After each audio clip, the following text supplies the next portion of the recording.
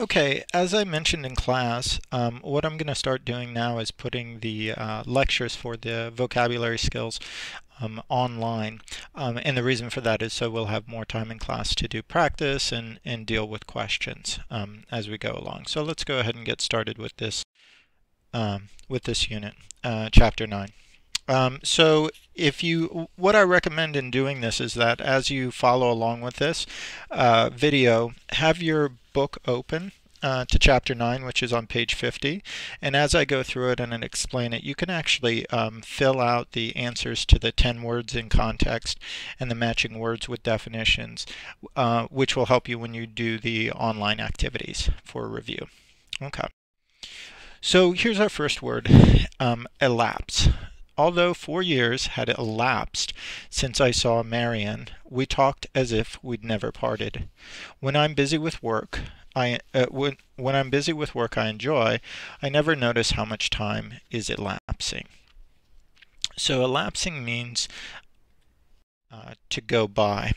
And if you look on page 51, the definition that it gives for elapse is to pass by or slip by, and it's usually said of time. So when it uses the term slip by, the reason when we talk about elapses means that something has passed and maybe you haven't really noticed that the time has passed. So in the first example, 4 years had elapsed since she last saw Marian, but it was as though we'd never parted. It didn't seem that we had been away for so long. And in the second example, when you enjoy your work, you don't notice how much time has elapsed. So it does have a sense of that it's going by, and that you may not notice that it is going by. Okay. So the second word is evasive. And remember, this is the IVE word, which often signals that it's an adjective. The Rothmans worried that their son was hiding something when he became evasive about where he had been and what he'd been doing. We didn't want anyone at school to know our father was in the hospital, so we were evasive, saying only, "He has to be away for a while." And the answer to this is indefinite. Now, indefinite may not be the best definition. On page 51, it has evasive is number 4, deliberately unclear. Evasive, it may help you to remember it, to think of the word avoid, or I sort of think of these two things together. Evasive means that you're trying to avoid telling someone something. So if someone is being evasive, it means that they don't want to tell you the truth for some reason. And that's why it says deliberately unclear. So it means that maybe you're hiding something. So in the first case, it seems like the son is hiding something. In the second case, they didn't want other people to know that the father was in the hospital, so they were kind of hiding that fact. Okay. So number 3 here is fluent. To work in a foreign country, it helps to be fluent in its language. Jamila wanted to hear what was wrong with her car in simple, everyday words. She was not fluent in the language of auto mechanics. And fluent means able to express oneself. So we use fluent a lot of times when we talk about languages, and one of the things that you guys are trying to do is to become more fluent in English. And in this case, fluent is talking about your ability to say what you mean. The definition on page 51 is number 9, able to express oneself with skill and ease. So when we talk about being fluent, it's not just that you can communicate, but also that you can communicate easily, that it's not difficult for you to communicate. So all of us are fluent in our native languages. It's easy for us to communicate in our native languages, but when we're speaking another language, we tend to be less fluent, meaning we do have some ability to communicate, but we're not really good at communicating. Okay. So the next word is futile. My best friend is so stubborn that once he has made a decision, it is futile to try to change his mind. I'm convinced that washing machines eat socks, so it's futile to try to find matching pairs in a load of clean laundry. And what futile means is hopeless. On page 51, futile says, useless, unable to succeed.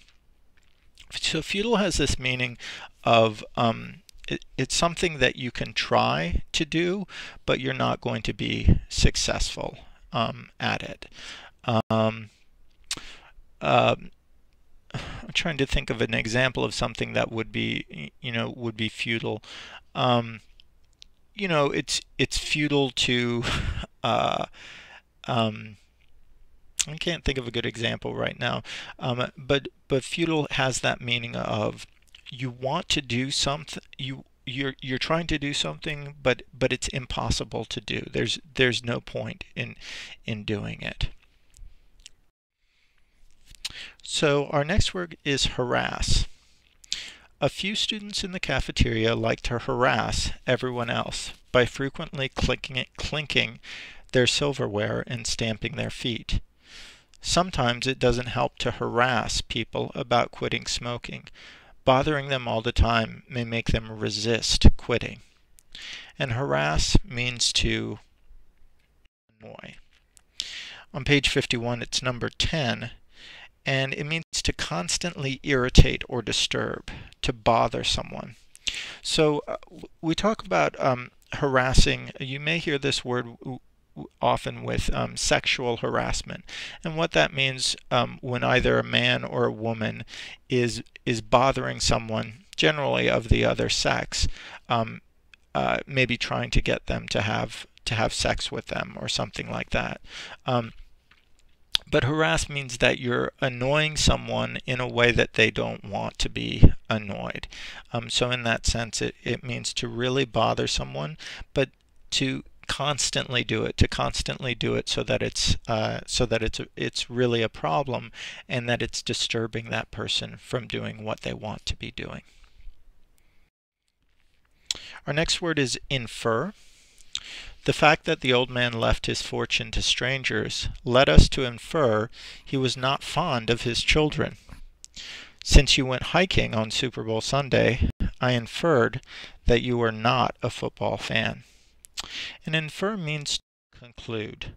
On page 51 it says to draw a conclusion from evidence. So what conclude means is that you come to some kind of you're coming to some kind of decision, but you're making that decision based on the facts that are in front of you. So in the first example, the old man left all of his money to people he didn't know, even though he had children. Right? He had children, but he didn't give his children any money. So what we're inferring is that he didn't like his children, because otherwise he would have given them some money.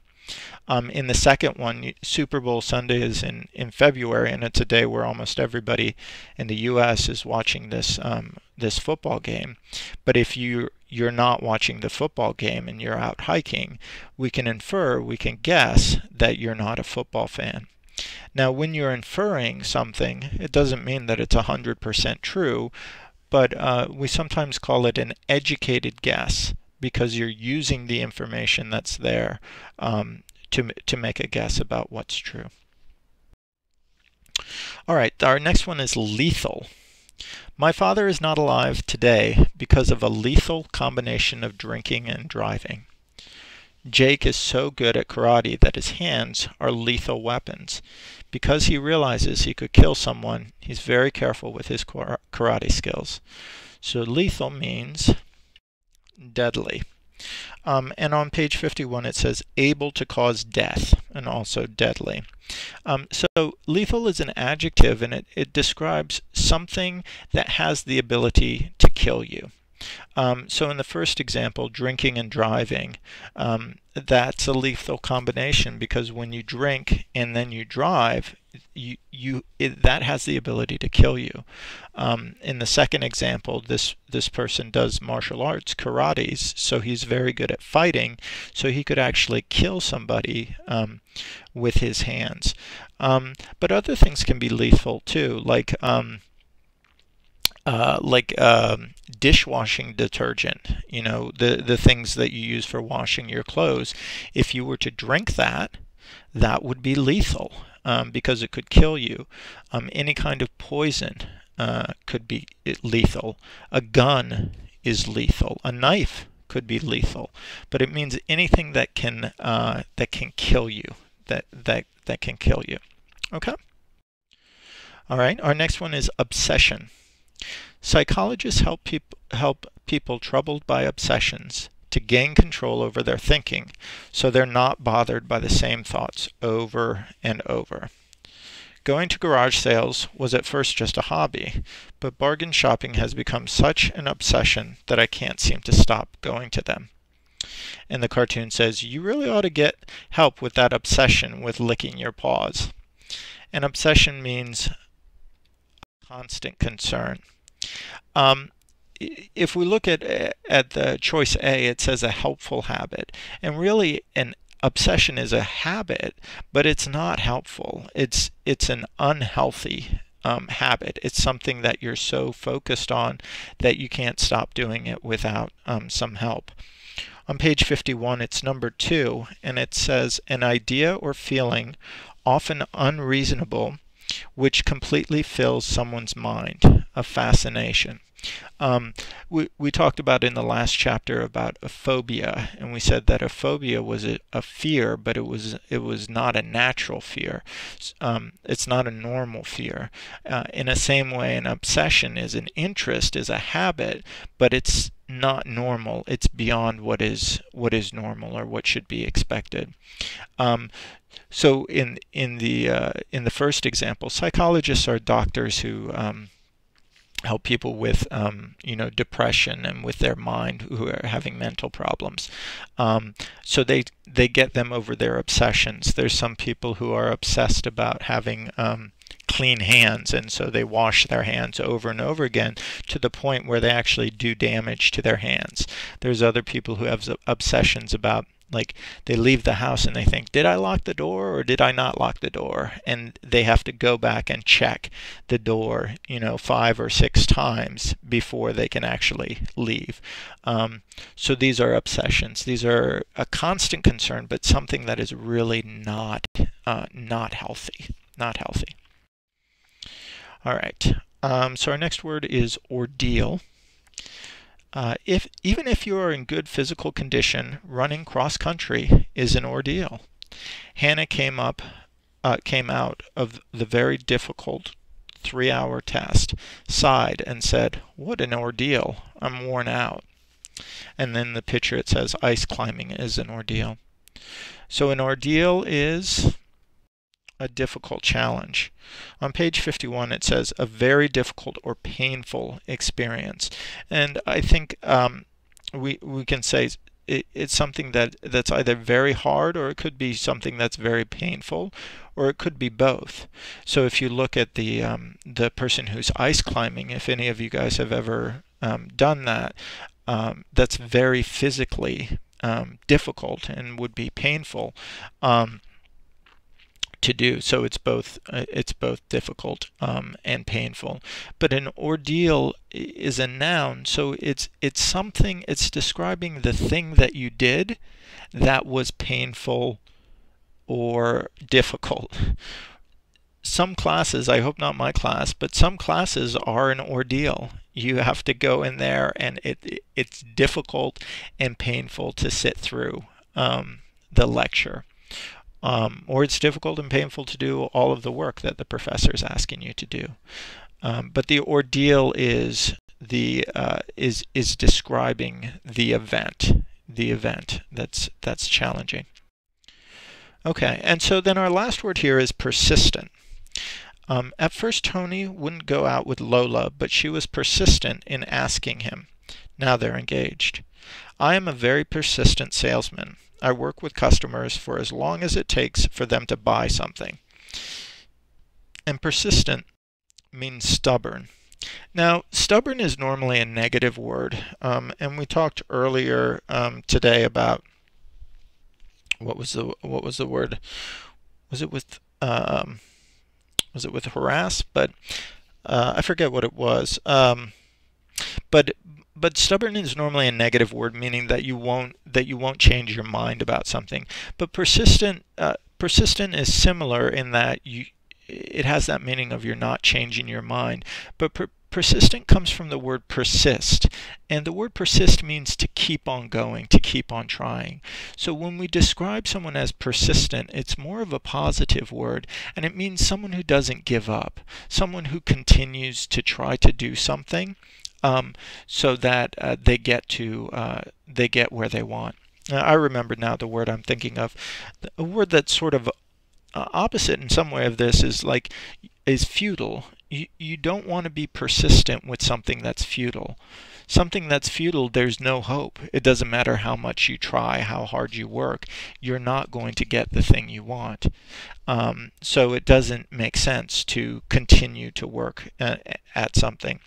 On page 51 it says, number 7, refusing to quit, stubbornly continuing. And so that captures that meaning of being persistent, meaning that you keep on trying, so that even if you have failure, even when you meet failure, you continue to go. So in the first example, Lola at first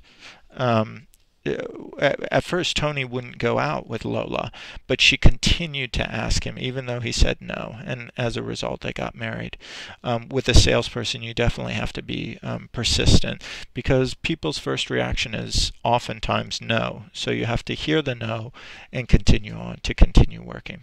Okay, so that's all of this chapter.